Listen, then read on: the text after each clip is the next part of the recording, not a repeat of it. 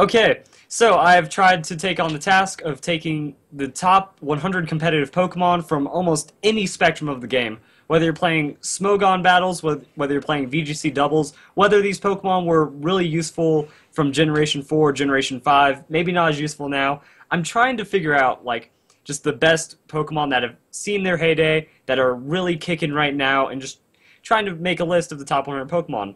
As most lists of top 100, this is my opinion, so try not to hate on it too much, even though there will probably be some discrepancies between everyone's list. And also, as we start getting closer to the top one, like the top 10, 20, 30 Pokemon, it starts to sort down to Pokemon that have a better chance of doing like a 6-0 sweep, or that have a really high multiple KO potential.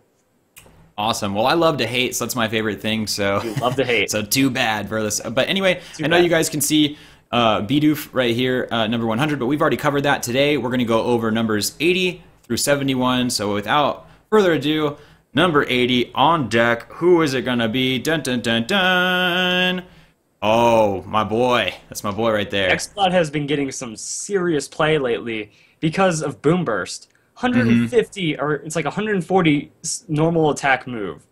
In double battles, it hits everything, so if you have a Ghost-type Pokemon next to it, it's going to hit the other two opponent's Pokemon, and it also just has huge stab boost, so it's going to do tons of damage. Then you could use a Choice Scarf on it, put it in a Trick Room, maybe super slow him down, and he gets around 315 special attack, I believe. Holy so crap. you can get a Hyper Beam every turn with no drawbacks, pretty much. Tons of damage. That's really strong. Sounds awesome. Number 80 right there. Explode. All right, Verlis. So now we're breaking into the 70s. Number 79. Boom.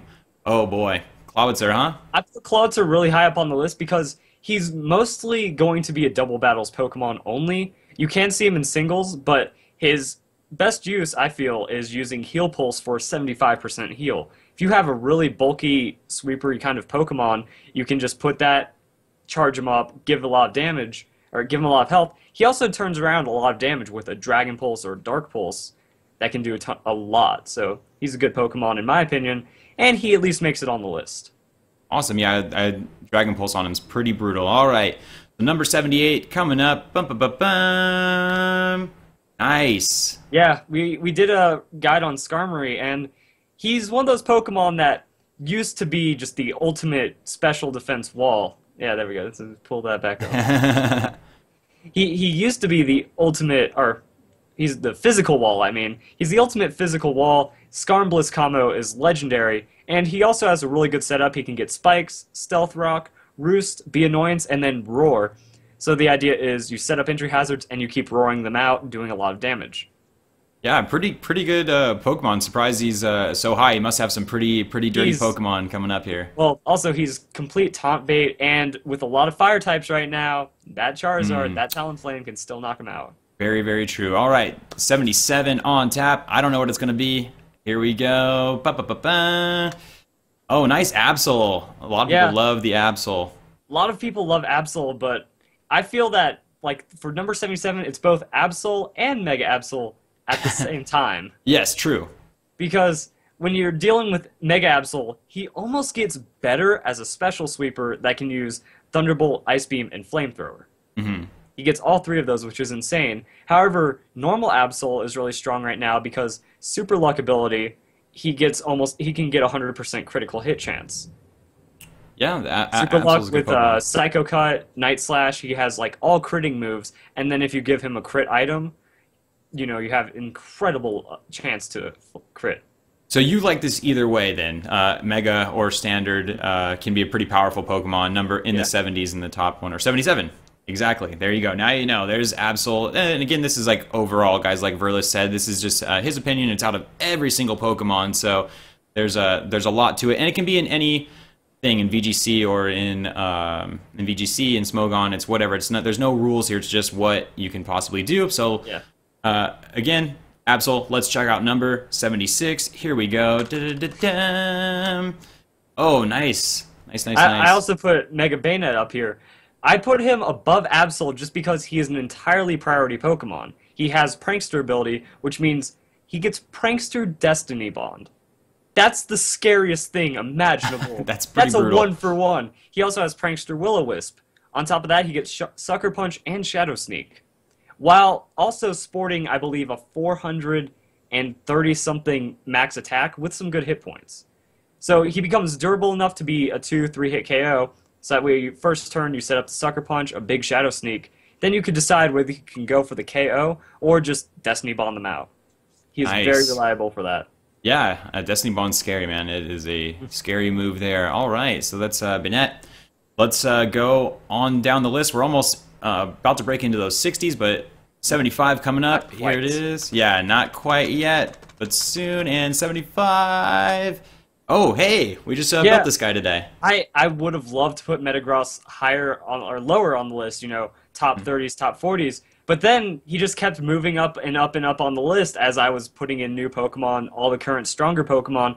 And again, the changes to Steel, making Ghost types and Dark types now hit normal effective on Steel. He has 4 weaknesses that are very common that Mega Charizard Y is going to just sweep him out really hard. There's a lot of Garchomp threat, Mega threats. He went from being a really hard one-hit KO, and now he's a really common one-hit KO, depending.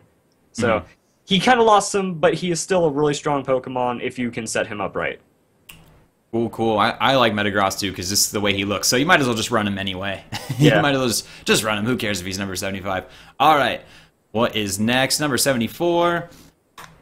Oh, Espeon, Umbreon. We Sorry, talked Umbreon. about Umbreon as well. Yes. And this Pokemon is a Pokemon that can get really tanky and has just a wide move pool of annoyance.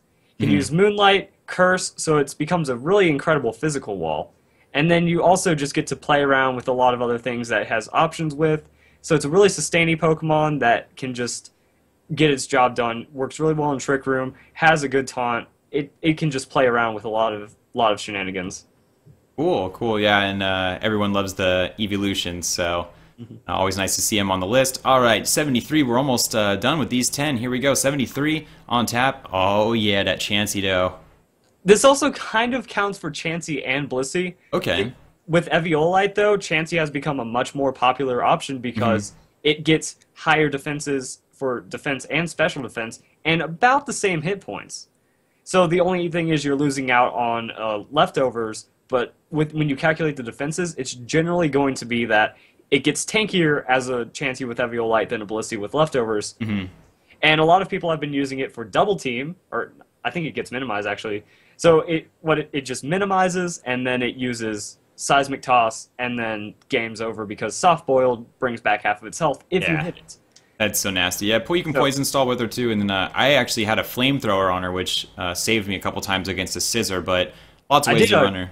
I did Charge Beam and Ice Beam. Nice. Yeah, she's pretty awesome. I do like Chansey and Blissey. They're both pretty good. All right, so that's 73. 72 on tap. Who's it going to be? Oh, nice. Zapdos. Yeah, Zapdos gets a lot of play because VGC Legal right here, that's a pseudo-legendary that has Discharge for a huge amount of attack and a good special attack. A huge amount of special attack and a good speed. So it's going to be a Stab Discharge for double battles. And in single battles, it doesn't have as much use, but it can still be really fast, really strong. A good pairing is to put this next to a Garchomp, use Earthquake Discharge. You're going to be getting 2 stab boosted moves on both of the enemies. Zapdos also has Heat Wave and Heart Gold Soul Silver, so when PokeBank becomes a thing, it has Heat Wave, which is a great move. That's gonna be dirty. So 2 hitting fire and electric move. Boom. Yeah, that's pretty strong. So 72 though, still kind of still high on the list for a pretty strong Pokemon. I wonder what we are going to see as it keeps going. And 71, who is it? Just before in the 60s. Dun, dun, dun, dun. There we go. And I put Mega Manectric here. Yeah, Manectric. Because a lot of people would have been mad if I left him out of the list. And I don't feel he can be lower because with most Megas, a lot of the other Megas just get outclassed by the other Megas. If you're not a Mega Pinsir, if you're not going to be a Mega Kangas, if you're not a Mega Mawile, you don't really have too many other options. However, Mega Manectric gets huge speed, monstrous special attack, and then has Flamethrower, so it has its own coverage move inside of it. Then you can have Discharge, Thunderbolt, and just a good coverage pool from there. Yeah, and doesn't it intimidate as well once it goes Mega? I think I can't I remember. believe so. Yeah, It it's does something, so it's pretty pretty gross. nice. Yeah, it frustrates me a lot. But anyway, that is the block of 70s. Verlis will be doing the 60s really soon here. So I guess guys, come back and look for more. If you're watching this on YouTube, get ready for the 60s for that top 100 countdown. And Verlis, any final thoughts on this block or anything, or on your overall 100? If you want to say anything. This block tended to be like those mega Pokemon that are still trying to find their way in. They're still useful. Just because they're 70 on the list doesn't mean that they're not useful, not strong at all. This is out of the top 100 Pokemon, so they are still pretty good for just being on the list. As well as some of the off tanks like Blissey, Metagross, Umbreon. We're starting to get into the serious Pokemon though.